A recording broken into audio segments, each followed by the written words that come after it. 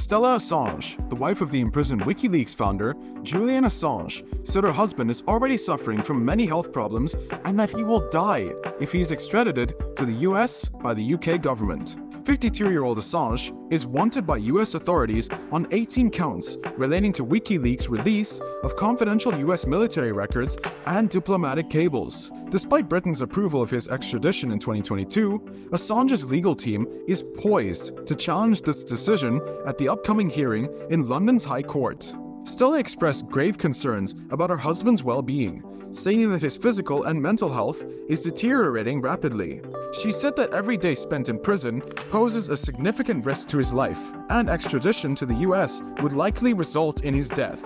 If he gets extradited, he will be put in a hellhole that is so deep that I fear I will not be able to see him again, she said at a media briefing in London on Thursday. If their challenge in London fails, Stella revealed plans to seek an injunction from the European Court of Human Rights.